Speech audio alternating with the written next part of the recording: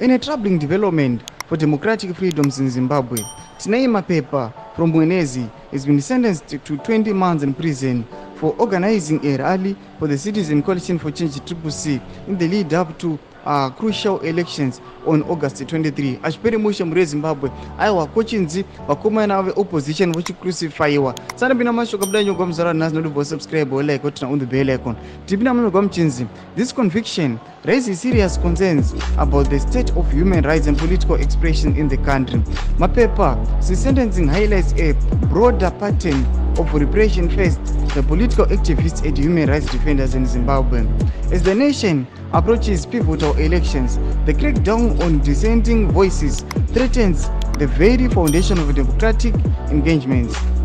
Genuine human rights advocates cannot afford to remain silent in the face of such injustice.